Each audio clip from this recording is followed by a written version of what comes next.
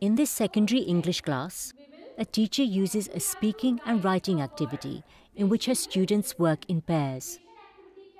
Notice how carefully she sets this up, as the class is not used to working in this way.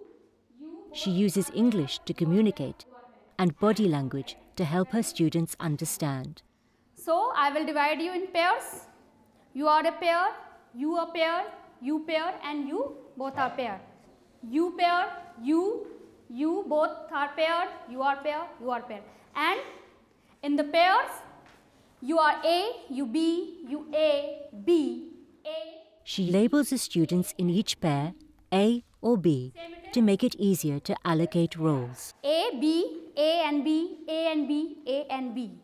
A, Sushil A, and you B. A, B, A, B, A and B. All right? Yes. So, whose are the students which are A? Hands down. And who are the B? The teacher first reads the passage aloud to model clear pronunciation and familiarize her students with the text. Look at the paragraph number 3. I am going to read that paragraph and all of you listen very carefully. If you were with me, I would love to talk to you about this beautiful world of art, about flowers and trees and birds and animals and stars and mountains. Now, which students, which are the A, read this passage, and who are the B students, they will write this. Okay, for this activity, you have 3 minutes.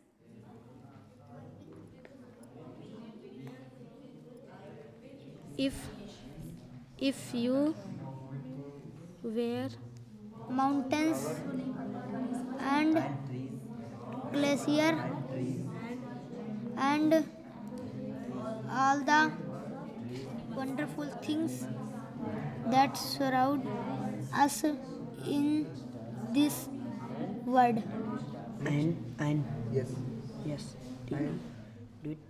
Pairwork gives the teacher the chance to monitor progress by observing and listening to student talk. And mountains and glaciers and all the other wonderful things that surround us in this world. And mountains and glaciers and all the other wonderful things that surround us in this world. Next, the teacher uses English to ask her students to change roles. She then checks their understanding in Hindi.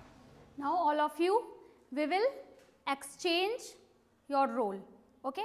You have to exchange your role. Means, कोई बताएगा exchange करना role को? क्या मतलब?